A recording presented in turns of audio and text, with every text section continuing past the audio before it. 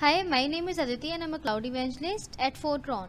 Microsoft Planner is a task management tool of Microsoft Office 365 subscriptions. With Microsoft Planner, you and your team members can organize the team's tasks by creating a plan, assigning tasks to your team member, and updating task status in just few steps. But usually while planning your work, a task may have subtasks which needs to be completed in order to complete the main task. To keep the process of task management and task tracking simple, Microsoft Planner enables you to include a checklist in your task instead of creating separate tasks for the subtask. Let's understand this situation with an example.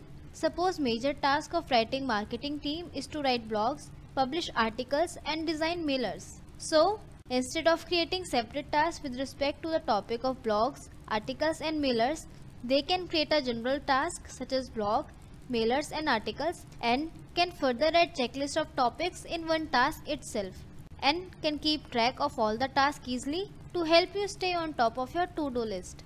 After completion of some of the checklist items, you can mark them as complete. If you want to track the number of topics covered under each task, Microsoft Planner allows you to simply view all completed items from the checklist with just a single click. So let me show how you can add checklist of tasks in a task in Microsoft Planner. For this you have to open your planner with your credentials. Once you open it, select the plan from the navigation bar in which you want to perform this function. I am selecting this plan here, Cloud Product Adoption, so I'll simply click on this plan. Once your plan get opened, there are various tasks on my planner board. Just select the task in which you want to add checklist. I will select this task here, articles writing, and click on this task card.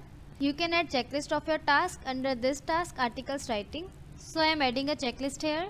Now I will click enter to add more items. I will add another checklist over here. You can also set the checklist as a task preview to make it easy to see what work is involved in a task. So I'll check this option, show on card, and will click on close here. So you can see all the checklist on your planner board.